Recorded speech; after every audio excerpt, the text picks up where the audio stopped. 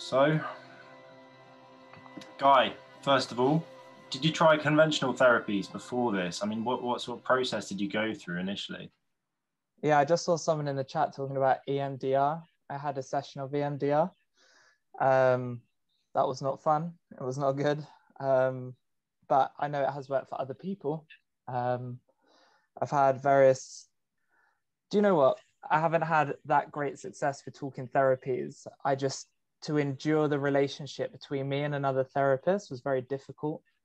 Partly the way that I left the military, I was very tearful for a good amount of time, and I went to one of the medical officers and I told her, I was like, hey, like something's wrong.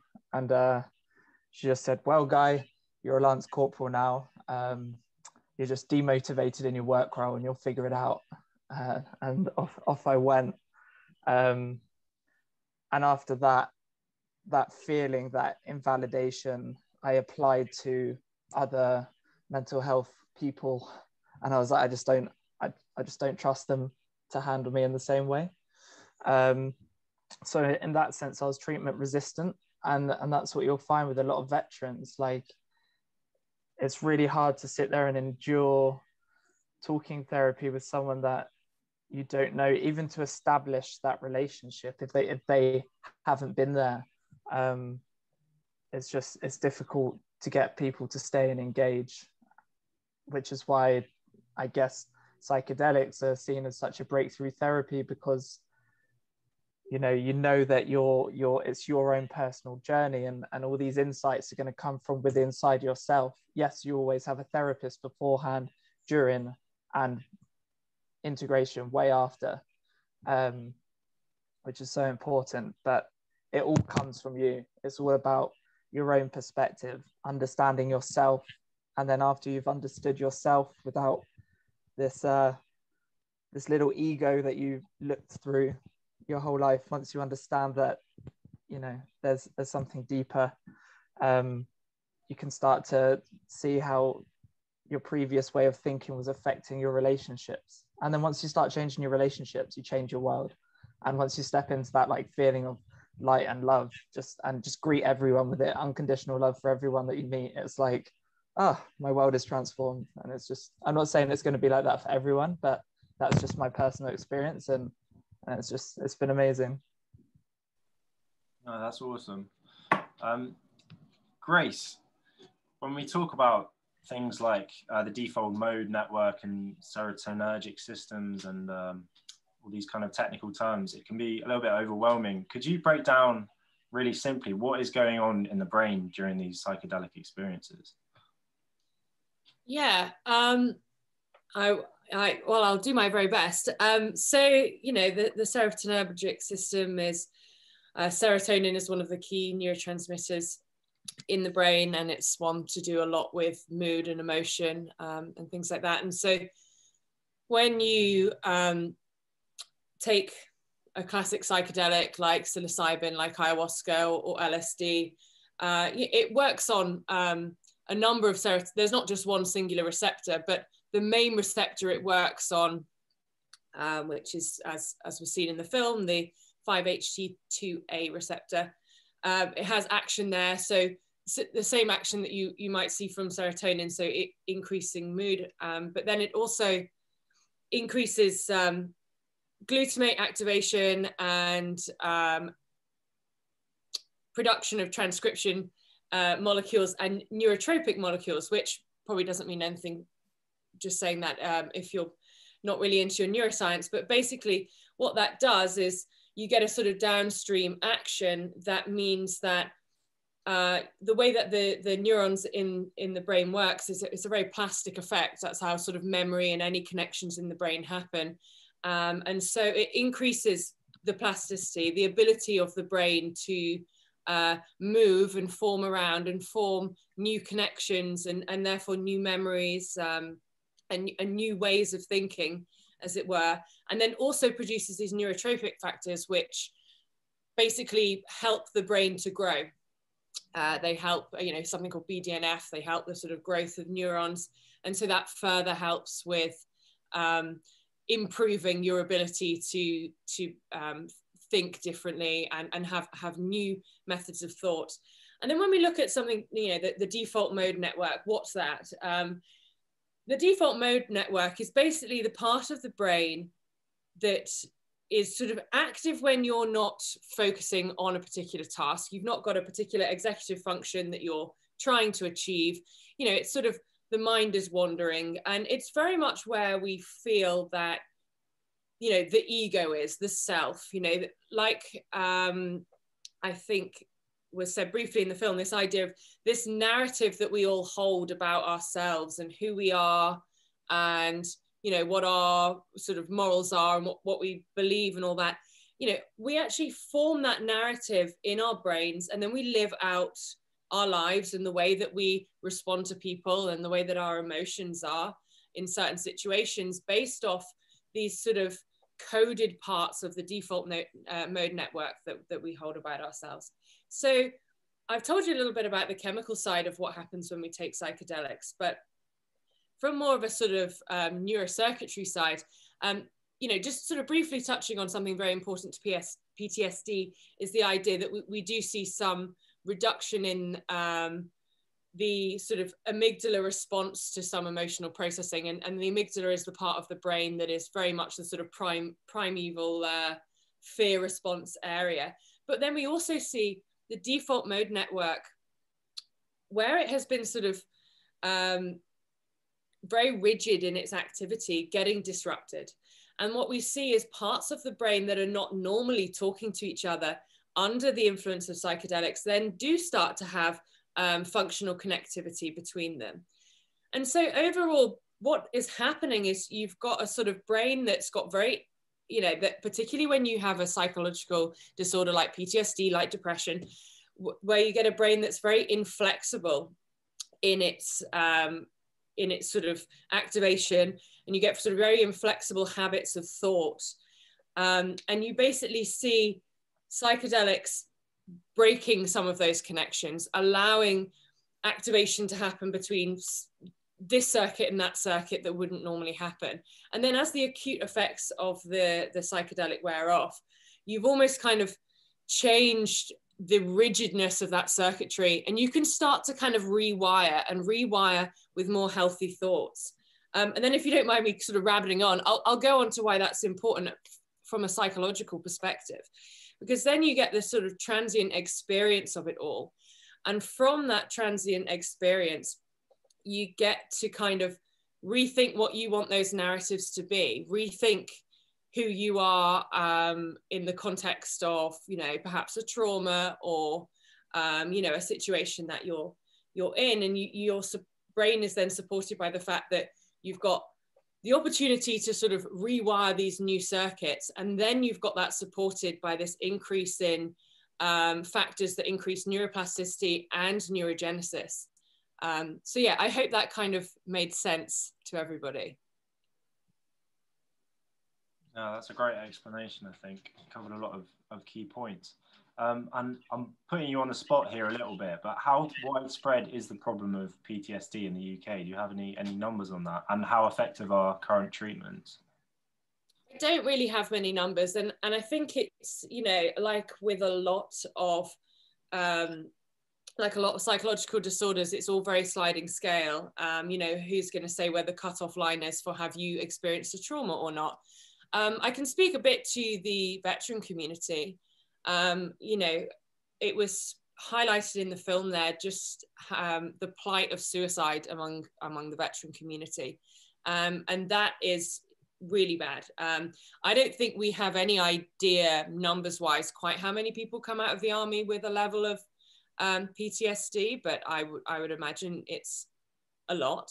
But just as far as, the general population and sort of psychological disorders, unfortunately, an awful lot of affective disorders like depression and PTSD do stem from trauma and suppressed trauma that people haven't really thought about, and then it sort of comes out in other ways, and they think it's about this, that, and the other. So I feel that we don't need to just say, this is a drug for PTSD. I feel like this is a drug for a lot of people who are struggling in a lot of different areas in their life, and it shouldn't be sort of packaged up as, you know, this is just a drug for this. It's a drug for, I'm not going to say everybody, but it's a drug for quite a lot of people to achieve a better, healthier overall life. And Guy, I think I'm right in saying that you had complex PTSD or CPTSD. Guy, sorry, Grace, could you just explain what the complex part of that means and why it's significant?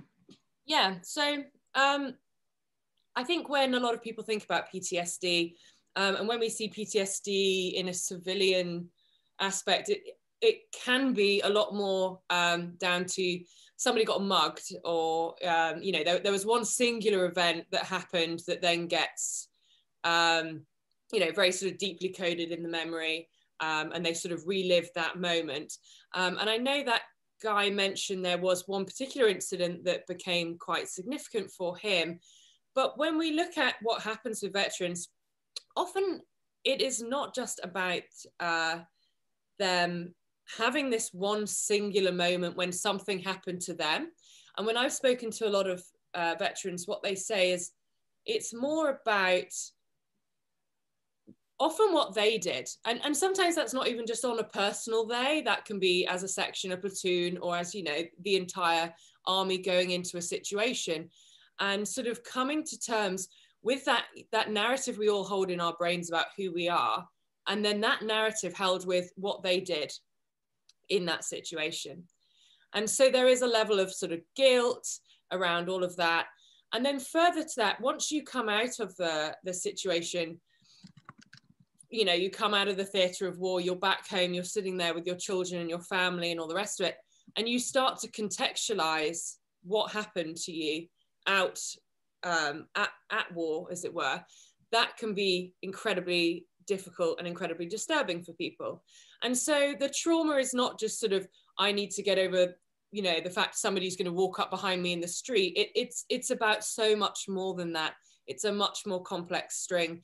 And to compact that in further within the veteran community, quite often, you know, with infantry, special forces units, they have training that quite deliberately puts you under high pressure and high stress so that you can operate effectively when you are under that, you know, in the moments of which you're training for. But also, you know, whilst you're out there, you're hyper vigilant the entire time. And, you know, the brain is just not made to be in this super intense, something could happen any moment state for so long. And that can cause sort of some of the sort of inflammation and reduced plasticity, just, you know, from a chemical level that psilocybin can then help with. So yeah, so it's a combination of the environment that you are in war, you know, the sort of guilt and feelings about yourself within the context of war, alongside those really traumatic events that happen that compose what, you know, we would describe as a sort of complex PTSD situation. Yeah, and I'll just talk quickly about the complex PTSD. It was first a tutor at my university who sort of noticed it, and then I became sort of more of aware. And I think Chris here said it's a short change answer from professionals. Yeah, but it is just that it's bloody complex, and like mine came from stuff that happened when I was 1 to 3 years old, and that there was a death in the family and intergenerational trauma. So you've got very sensitive kids joining the military because you're searching for a sense of belonging. And that this isn't just a isolated incident with myself. This is my best friend. He was in and out of foster homes. My other friend saw his mum get stabbed. My other friend ran away when he was 12. These are my close circle of friends who joined the military. So we've got to look at why people are joining the military who are very sensitive in the first place. And I think that will show why some people may be more prone to getting PTSD, and that's why it's complex, because you've got this underlying sensitivity with big trauma plonked on top.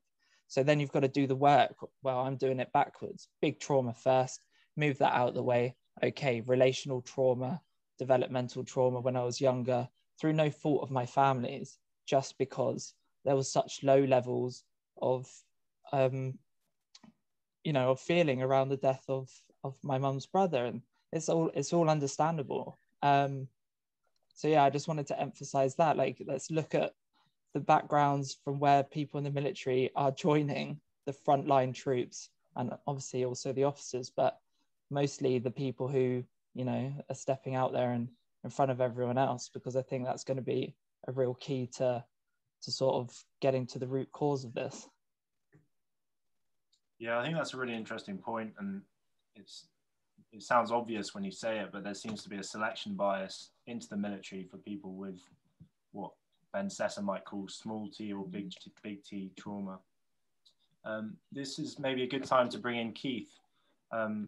Keith, what was your own background in the military, and how did you come to be CEO of Heroic Hearts? I was a paratrooper in my military career. I fought in Iraq and Afghanistan, and very similar to Guy's experience. He also makes a very good point about the people that join the military. I would side with that as my own opinion as well. But yes, fighting in Afghanistan was pretty intense. And I started to struggle personally when I came home, found that conventional therapies didn't really work, a very typical experience, not just for the military, but for a lot of civilians as well. And I'd kind of lost hope.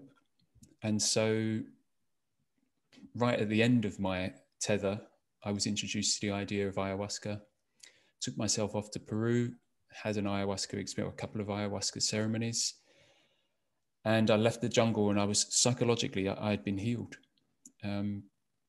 So I kind of immediately understood the significance and the power of that experience, what I'd had, and therefore I wanted to share it with others. But it took me a little while to integrate it.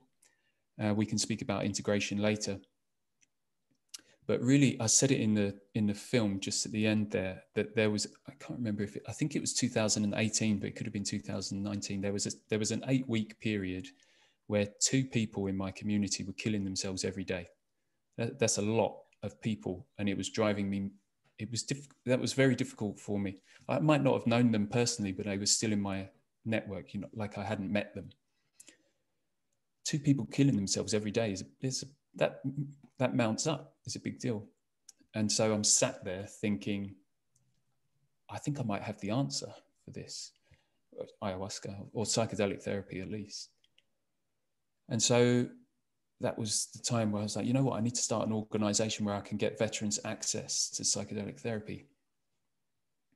And so privately, I started to organize a retreat in Peru.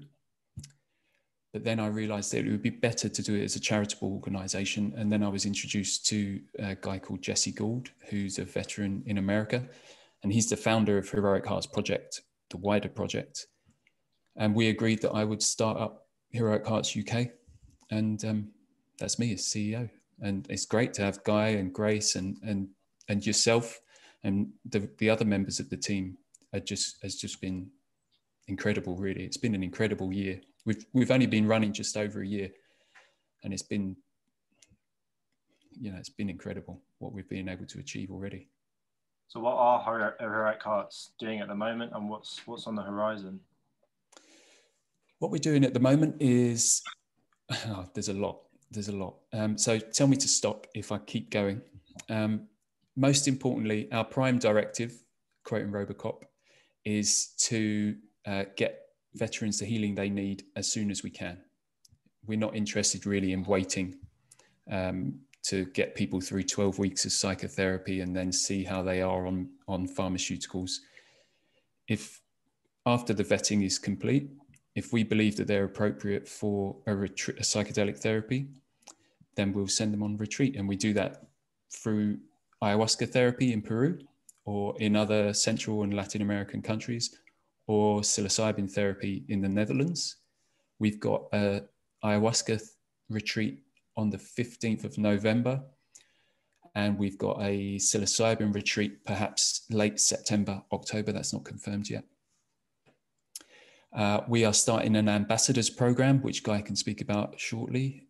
We are also in the initial stages of starting a compassionate access campaign, which has been inspired by TheraSil in Canada. If I may, briefly, what happened in Canada is that there were 4 cancer patients that were terminal, they were dying, and TheraSil approached the Canadian government and requested that they treat these 4 people with psilocybin to try and ease their end of life anxiety. They treated those 4 very successfully, and now they're up to 25 participants. So it's been an incredibly successful campaign. It's still ongoing now. So we're inspired by that, hoping to treat treatment-resistant depression with general anxiety disorder among a small cohort of veterans, but doing it here in the UK. Which is very exciting if we manage to do it. What else are we doing? There's another documentary that will soon be released as well, talking about ayahuasca in particular. And I think that might be about it for the time being. I think it would be very valuable for Guy to speak about the ambassadors program because of the audience that we have here today as well. So I'll shut up now. Yeah, that sounds great.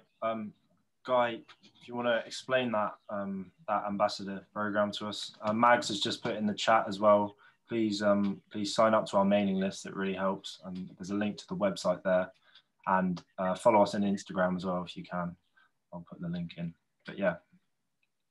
Yeah. So the ambassador program, or the vision for the ambassador program, is to create a network of volunteers in the UK who will help assist veterans for when they come back from retreats. By assist them, I mean anything from just, listening to them, helping them integrate their experience just through reflexive listening, or, there's people who are coming forward who already are practicing like mental health practitioners already. So those people may be able to lend, a bit more of an ear in other aspects. But basically anyone and everyone who wants to help assist veterans for when they come back from these retreats. And that, it really doesn't have to be someone who's done 20 years in the mental health sort of industry. It can just be our wonderful elders, people who have got lots of life experience, and give those pearls of wisdom. And yeah, there's a lot more to it, and it's great because we're gonna be able to sort of expand this and help it to grow just through people volunteering and bringing forth their skills. So we're in the process now of coming up with some SOPs in the military, what we call standing operating procedures, so that when people come forward, we're designing an app. So you'll be able to, after being vetted, so you might have a nice interview with me, either via Zoom or if you're in London, face to face, fingers crossed one day, hopefully, just to make sure that we understand that when people are coming to you, there's no ideology being pushed, there's no politics. This is just all about listening to that person and just encouraging them to tell their true and honest story in a safe and contained place. And the bigger that we can grow this network, the better, because it means that if you come back from a retreat and you need a face-to-face with someone, that you'll be able to go on the app and see, oh look, Joe Mallet is in Essex or whatever, and she's free for a cup of tea on a Saturday between 11 and 4. Yeah, I'll go around and say hello and talk out my experience. So just a really wholesome, lovely network of willing volunteers. But yeah, it'll be a couple of months before that's up and running, before I can start onboarding people onto the app and stuff. But yeah, don't hesitate to give me an email or to give us an email at Heroic Hearts on the website. And yeah, just look forward to leaking more information to you soon and getting people signed up and having some more interviews and saying hello. I think it's important to reiterate that point that Guy made there, is that you don't have to have, and I've just seen it come up on a chat, you don't have to have experience with psychedelic therapy yourself as a volunteer, and you don't have to be qualified as a psychotherapist or something like that. You could just be another veteran who's happy to have a cup of tea and listen to someone talk. Another important point is that we do, Heroic Hearts, I'm speaking about now, we do actually offer preparatory training and integration training to the participants on the retreats. What we're talking about with Ambassadors program here is actually in addition to that, after that, is that there's someone, that group integration coaching will be done online. And the benefit of having an Ambassadors program, an Ambassadors network across the UK, is that there's someone physically in your town or nearby, and that can be very valuable. So it's really exciting to get this network across the UK of people that are interested in serving in some small way and helping some of our service users. And just to answer Kat in the chat, how do you foresee managing safeguarding for both veteran and volunteers? Great question. But so the veterans would have gone through a massive amount of vetting. They will have support from the retreat, from the management and more senior level, and then also the Ambassadors program. And then those people who are volunteering their time, they'll be able to sort of document that time, or say that, when they're having visits, and it's it'll be a very, people will be communicating the whole time back and forth. Yeah, we've got a pretty strict vetting process, both for participants, or like applicants, not even participants, for applicants, both as service users, but also, as Guy just said, there's the for anyone that's offering their services, they'll have to go through a vetting process as well. But it's still an exciting time to have people volunteering, because I think everyone's coming to understand, not everyone, that's an exaggeration. There's a growing number of people in the wider society that are beginning to get a whisper that psychedelic therapy is genuine and is perhaps more powerful than anything that we've got currently in our toolbox for mental health treatment, which everyone in our team believes that that's absolutely true, and there's some good evidence to support that for sure. Yeah, that sounds really wonderful. I really hope we can get this sort of network up and running. I'm going to ask one last question, and then we'll go to audience Q&A. So if you guys have a question, if you raise your hand, so you press reactions and then raise hand, and then I'll come to you in turn. But Keith and Guy, what's your feeling on sort of how this is received at the moment within the veteran community and the military more generally? Can I go first, Guy? Yeah, go on, boss man. The military. So, interestingly, privately, when I first started this, a general that I know, that sounds very grand, he's just a former commanding officer of mine, who's now a general. He was very, very supportive of the idea of this whole idea, but publicly, yeah, he couldn't go anywhere near me, anywhere near us as an organization. But I'm beginning to hear that there are conversations being had in the higher ranks within the military, that this might be an option. They're not getting excited by any stretch of the imagination, but there are conversations, I understand, that are being had. So that's in the higher ranks of the military. I think in the veterans network, at kind of our level where we're operating, there's still a lot of pushback. I've had some difficult messages on social media when I was first starting Heroic Hearts. I should have known better than to get involved. But yeah, a lot of veterans are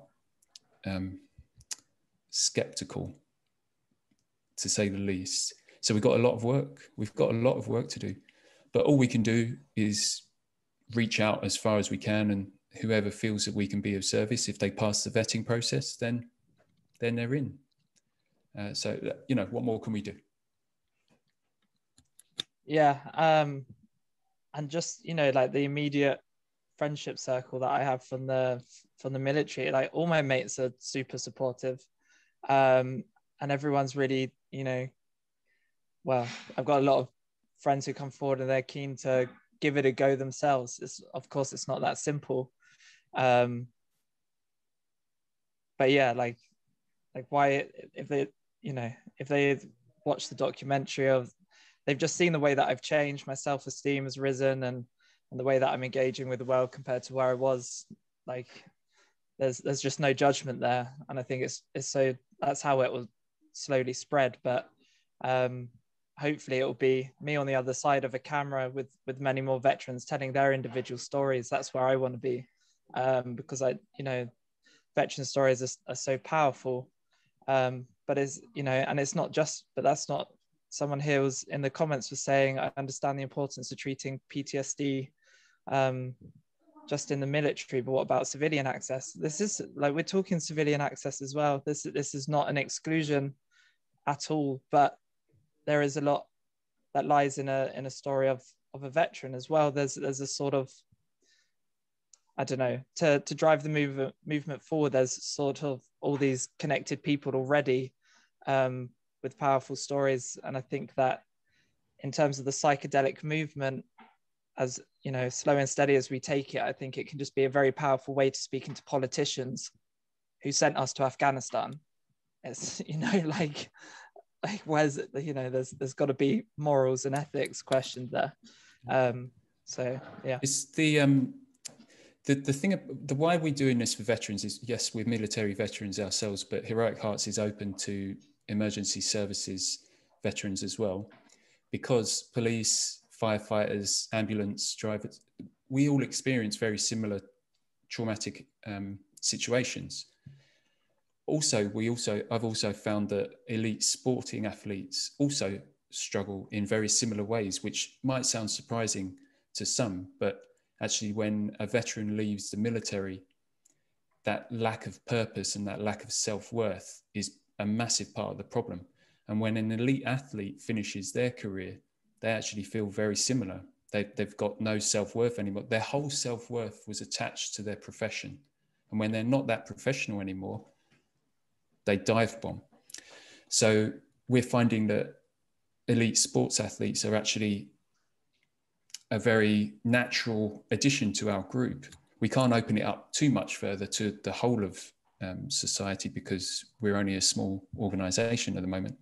And perhaps more importantly at this point is because veterans, I believe, are a great barometer for mental health treatments. If it works, and we're generally a well-regarded, well-respected community cross-section of society.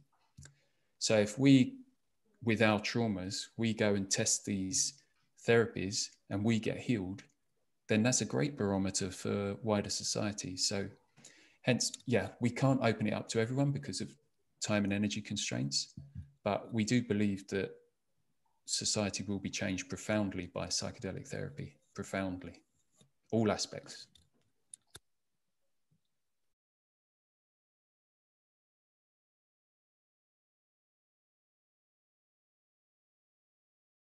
There are, sorry, if you don't mind me just answering this briefly. There are actually, Liam Modlin, Liam is, I believe, an Israeli vet. He works out of King's and he runs, I think it's a weekly, or it might be a monthly, I'm not quite sure, but he runs a regular psychedelic integration group, public group. And he's not the only one.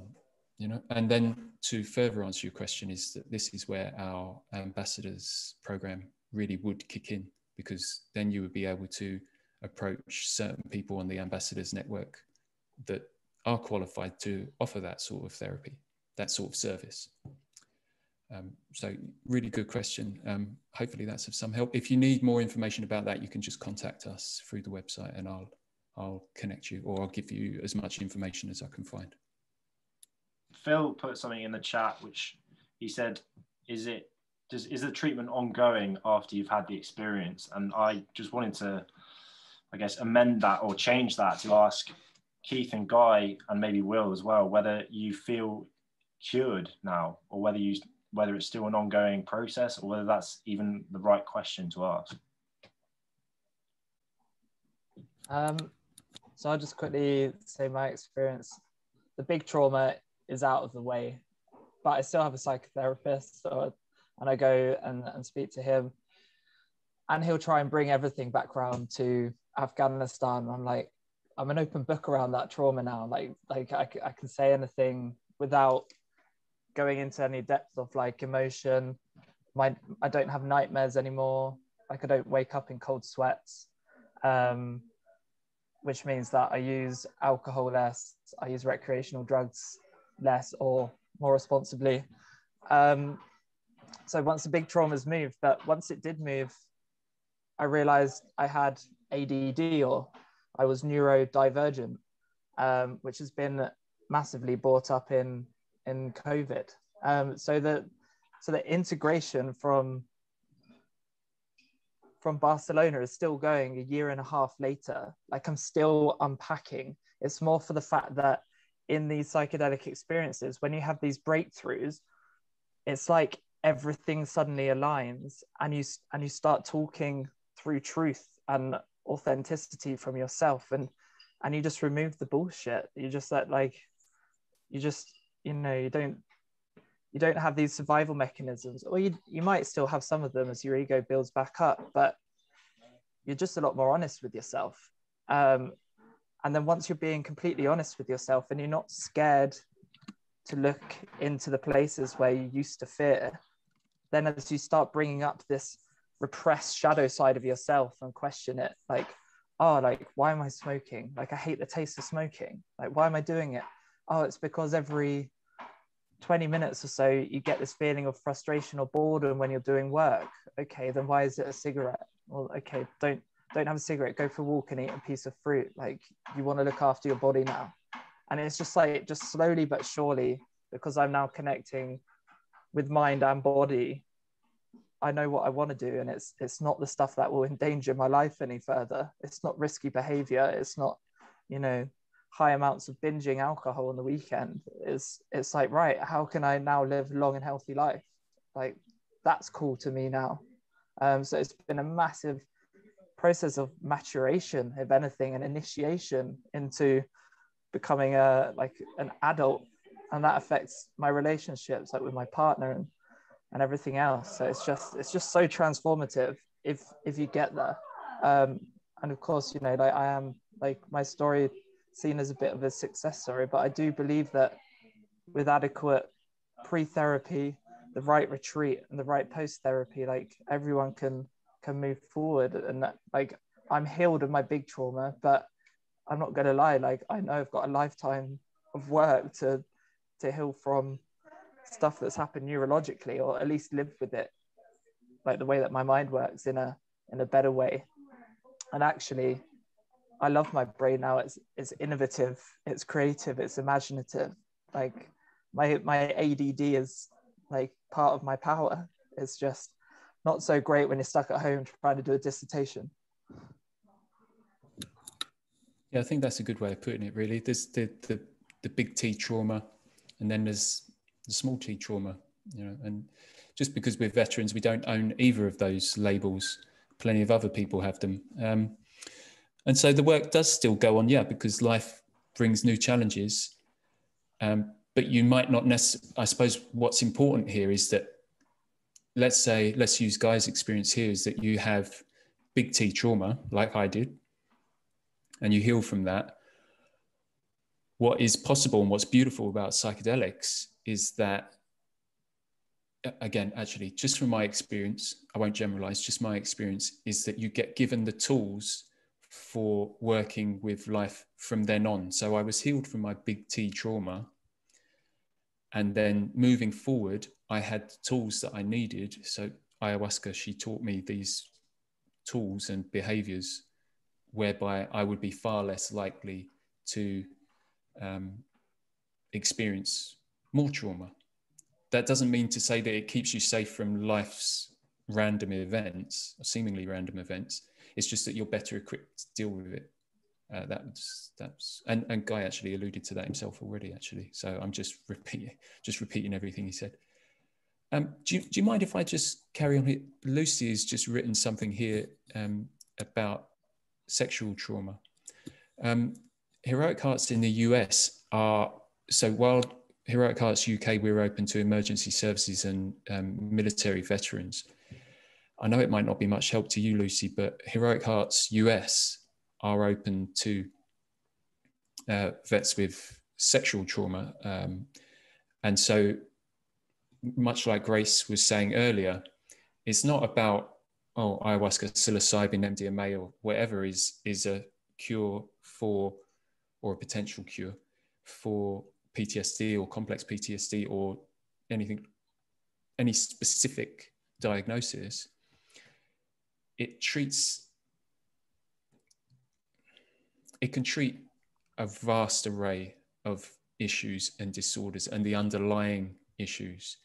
So while it may feel like the trauma is too intense and too much to be ever expected to be healed, my experience and the experience of many, many other people around the world is that they have healed from particularly significant trauma. And there's no reason why you can't also heal from that trauma.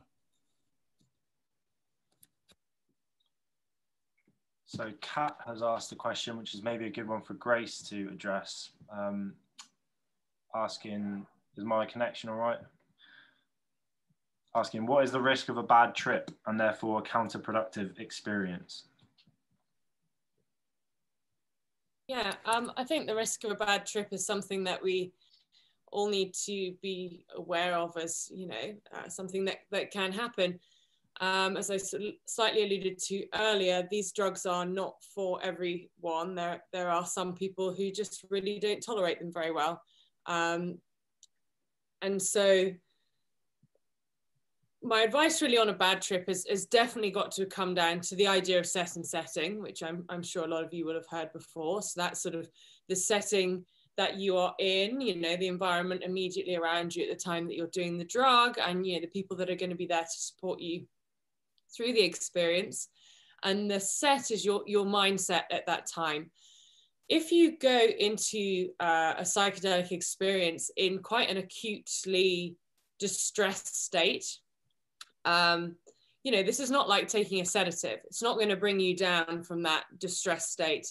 It will probably actually alleviate that and make the likelihood of you having a bad trip worse. So they certainly shouldn't be used in that kind of setting. And then also you need to just have done the preparatory work for when you're in the state. So when you're there, it's not super easy to then work out, okay, what do I need to kind of do and think about and all the rest of it.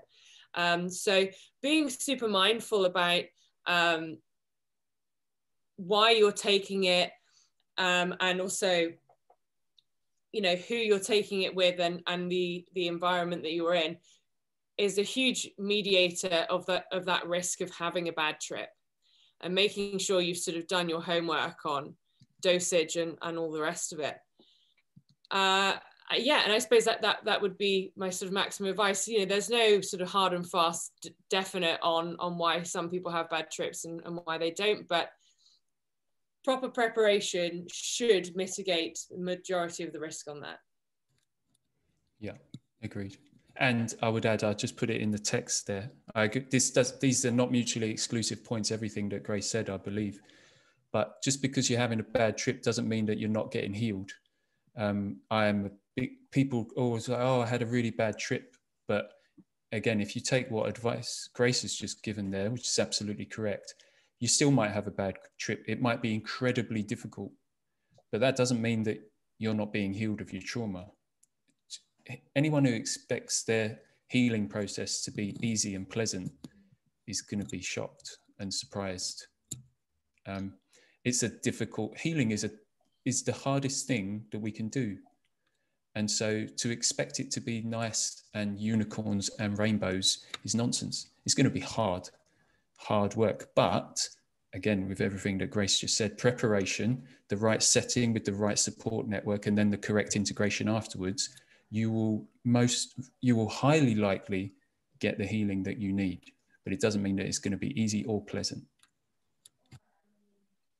Yeah, sorry, just to jump in, completely agree with Keith there on the idea that sort of all trips are beneficial. And sort of this comes back to the idea of, you know, is this going to be suddenly you just take this drug and then you're cured? Like it's certainly a huge catalyst to psychotherapy and helping people to heal, but it is not some kind of wonder drug that you just take it and then you're healed. There is a lot of work to be done, and that work comes from you. And a lot of that work is not going to be easy. You know, what we're talking about here is, you know, traumatic things that have happened to people. And although there is a huge blunting from the drug in the initial sort of emotional response of thinking about the trauma, which is what makes these drugs so useful for accessing trauma, it's still not, you're still going to have to access it. You still have to go back through, all of the, baggage. I don't really want to say the word baggage, but you still got to go back through all of that stuff and do the work to integrate that into your psyche, and all the rest of it. And so, yeah, what is a bad trip? Well, what is a good trip? You know, we're not advocating that these drugs are some kind of, you're going to have a party. That's really not their intention. Chris, I think, wants to weigh in on this. So Chris, if you want to unmute and ask your question or comment.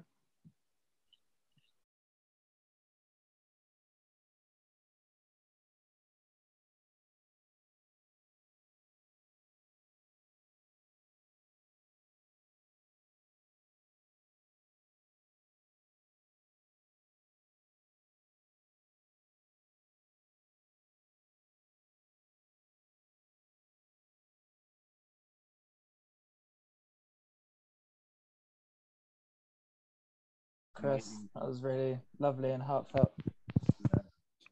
Thank you for being so vulnerable as well and so honest and sharing your story. And I'd just like to make an observation. My dissertation, I've been interviewing mental health professionals who use psychedelics in their private life with the idea to talk about love, affect, or emotion, and touch, and sort of understand why psychotherapists are using them themselves to inform their practice, and also with the aim in the future. And yeah, like we talked about recreational use. Like, what's recreational use? Having fun with your friends. Okay, some people can't understand how to, or they might not do that in a safe setting, but that's just through lack of education. We haven't talked about drugs enough. And I explained to people, if you take MDMA, you lose part of that fear inside of you. So, remember to have someone sober with you. So if you go climbing up a bit of stage scaffolding, like, you've got someone sober there. Like, it's just like alcohol. And it's just because we don't have this education. Like, recreational drug use at festivals is across the country. Hundreds of thousands of people do it because there is benefit to our health. I'm not saying that that's what we advocate, but I'm saying, like, we shouldn't feel shame if we've used that in the past. But this is about education and research and moving forward with the right intention and keeping that, sacred and with morals and ethics, like, behind it.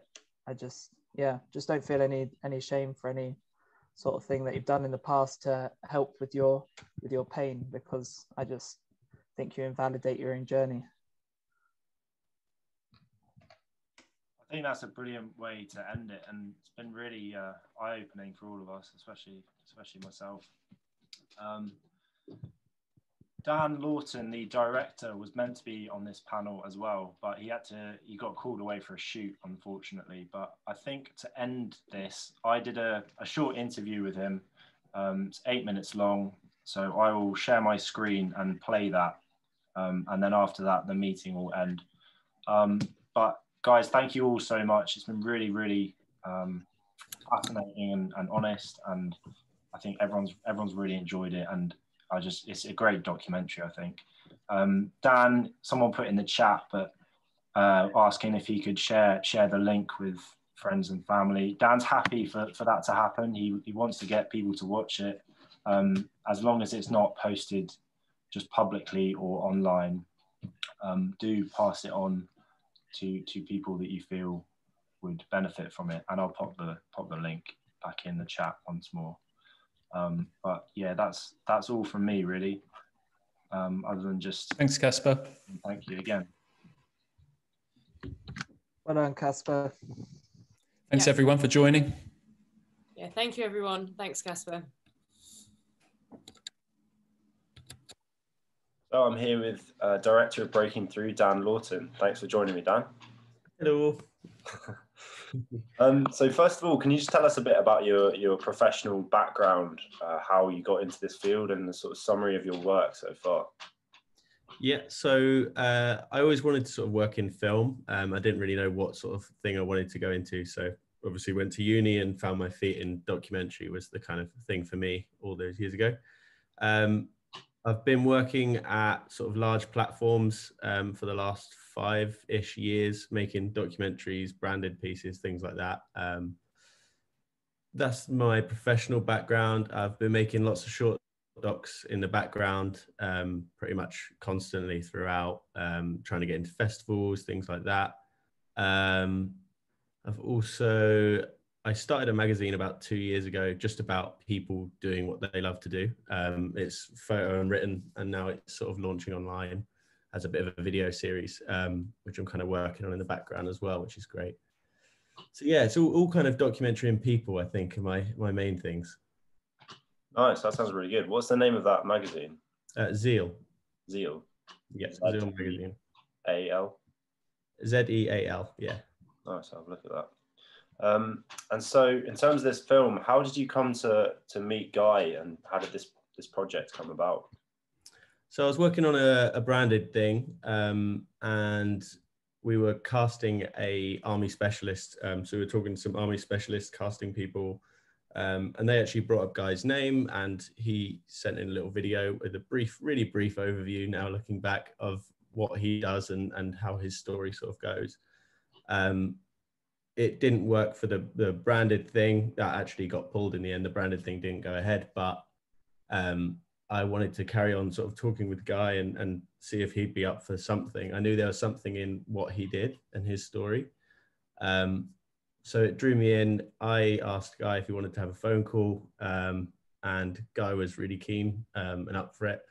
He was really open and up for telling his story, and sort of, it was the tip of the iceberg when we started chatting, and there's all these other layers. So yeah, big respect to Guy for actually opening up like that, especially after everything he's been through and things. Yeah, he's a great storyteller. It's always impressive to see how sort of open and forthcoming he is.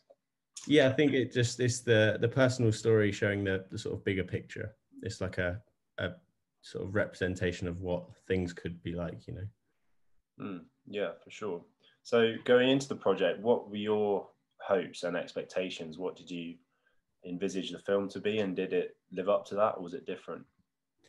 I think going into the project initially, very similar, like I just said, it's sort of a bigger picture through Guy's personal story, where his story can kind of open people's minds to a grand sort of overall perspective, I guess. So I never envisioned it would get as sort of deep into Guy's story as it did, and I'm so happy it did, because it just kept developing as we were going, and obviously we built up a bit of a rapport and things like that for Guy to open up, and yeah, I think it went further than I thought it would, which is a really, really good thing for the film.